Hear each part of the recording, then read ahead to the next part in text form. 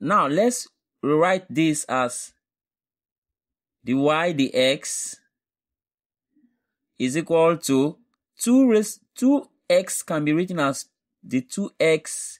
The power of x is 1, although it's not usually written. So 2x raised to power 1. Then minus 5. Now with respect to x, we can add x here, but give it a power 0. Because x raised to power 0 is 1, and then 1 multiplied by 5 takes us back to 5. So now, for us to get the value of y, we are going to integrate this derivative.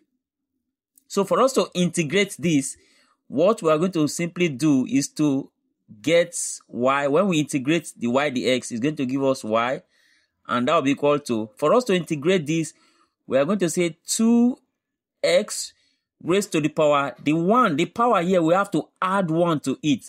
So when we add 1 to the power 1, 1 plus 1 give us 2. So we're going to use this 2 to divide the expression that we have here. So this 2 here, we put it down. And then we say minus, the same thing we do to this 5. We say 5x raised to power 0 plus 1. We also add 1 to the power 0. So 0 plus 1 is 1. So this 1, we take it down to use it to divide the expression obtained. And then after integrating, you have to add a constant value, c. We don't know this value, but we are going to obtain it.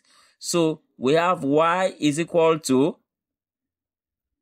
this is given to us as 2, we cancel 2, and then we have x squared minus 5x raised to power 1 is 5x. Then divided by 1 remains 5x, and then plus c. Now we're going to get the constant c. We are told that from the question says, when y is equal to 3, x is 0. So we simply put 3 here for the value of y, and then we say x is 0. 0 squared will give us 0, minus 5 times 0 will also be 0, and then plus c.